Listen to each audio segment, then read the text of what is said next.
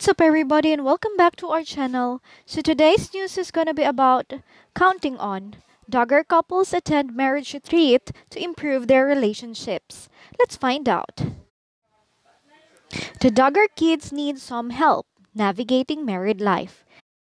In the new sneak peek at Tuesday night's new episode of Counting On, five of the couples in the family travel to marriage retreat, where shenanigans is likely to ensue. A clip from the new episode shows the couple settling into what will be some close quarters during their work. Some of them also opened up about what they hope to accomplish with their weekend of bonding and learning about married life. We've been married about 10 months now, and so coming to the marriage retreat, Josiah Duggar said before his wife Lauren interrupted and said, "We feel like babies. What are we going to learn? What are we going to supposed to bring? What are we supposed to do?" He added, "It's different than anything we've ever done."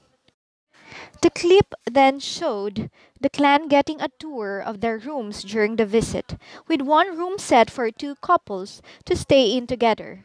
The guide suggested they wear blindfolds to sleep. Joy Anna Duggar and Austin Forsett were then asked what they hoped to get from the getaway. "I'm hoping to learn a lot just in every aspect of our marriage, 'cause I need a lot of work," Joy said. Austin also opened up and said he hopes they will learn to take their marriage off autopilot. "Start actively investing into it," he said. "You have to work at it. Just like everything in life, you want to get good at sports, it's not just magically going to happen. I don't think people are just magically great spouses."